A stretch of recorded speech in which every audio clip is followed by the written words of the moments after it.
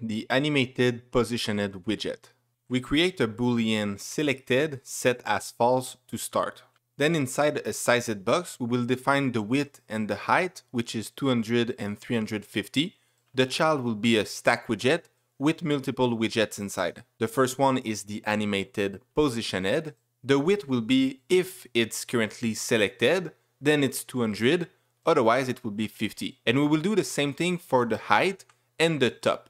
If it's selected, then it's a value, otherwise it's another value.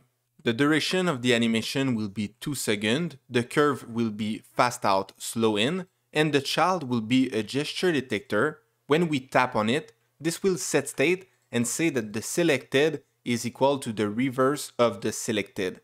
If it's currently true, then it will be false. And if it's false, then it will be true. The child of the gesture detector is a simple container with a box decoration, orange, and the border radius circular 25. And every time you press on the container, this will animate the width, the height, the top of the animated positioned. So the position of the widget will be animated.